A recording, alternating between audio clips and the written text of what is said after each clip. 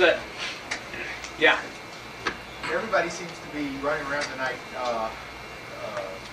asking the solution to their own pet problem with libertarianism, so I'll ask mine. Okay. And that is, you as an economist, I think, must understand how the freedom of movement around the country is related to a system of roads.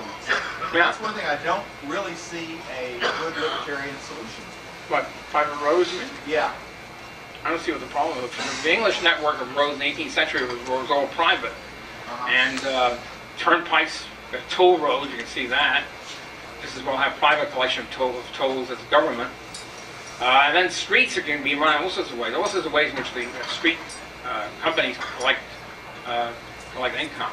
So Broadway becomes a private thoroughfare. Well, I don't know. It depends on, yeah, I mean, it depends how the market would work it. I don't know what the unit of the technological unit would be. That has to be worked out by the market. It could be the whole of Manhattan, or it could be one neighborhood. There's all sorts of possibilities. Just we can't dictate it in advance. That's the whole thing about the market. You have to see what the market, how the market develops the institution. But yeah, there'll be, I mean, there'll be streets which are. I mean, one way to do it, one way to finance it, by the way, is to have a sticker, you know, in your car. You buy a sticker which gives you the right to drive in certain, let's say in the rush hour period. You pay a market clearing price for the sticker. This eliminates congestion in rush hour. A beautiful way of doing it. In New York City, there's two. First of all, of course, they don't have much. Either they have zero fees or very low parking fees. They have big congestion. And then the mayor says we got to ban all private cars from New York, from Manhattan. So there's typical government in action. You subsidize something or you prohibit it. There's no concept. Maybe you let the market do it. You know, have the market have private and competing private enterprise, and let them work out the pricing arrangement. It's the only rational way to do it anyway.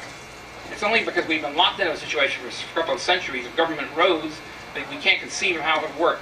It's very much as if, for some kind of customary historical reasons, the government is the sole monopoly producer of shoes. That's it. Everything else is free, but the government produces all the shoes. And if I came up and said, I think we should have a privately competitive shoe industry, and you could easily say, hey, that's a terrible thing. You want people to go unshod, and who would produce shoes? How many would they be? How many firms would it be? Who the hell knows? You wait, let the market rip, and let the market decide. That's the way to do it.